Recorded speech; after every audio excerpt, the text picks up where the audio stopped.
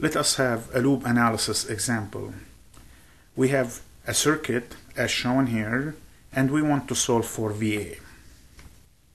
In the circuit, we need to know I to solve for VA. So we will use the loop equation technique to solve for I.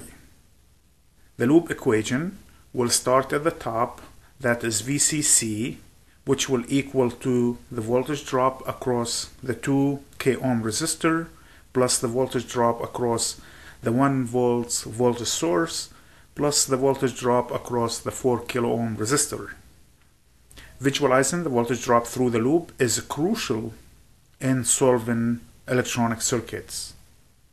Let's start at the top of the circuit. We have 10 volts, so we state that 10 is equal to the voltage drop across the 2 kilo ohm resistor, that is defined by Ohm's law, so it is equal to I times the 2K plus the voltage drop across the 1 volt source, so it is plus 1 volt, and finally plus the voltage drop across the 4 kilo ohm resistor, that is I times 4K. This is a very simple equation, so now I can solve directly for I. It is one equation, one unknown.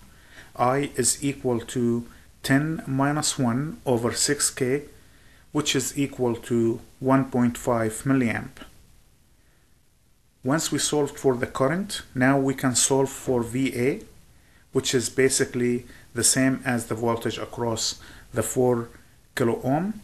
So VA is equal to I times the 4K, which is equal to 1.5 milliamps times 4K, that is 6 volts.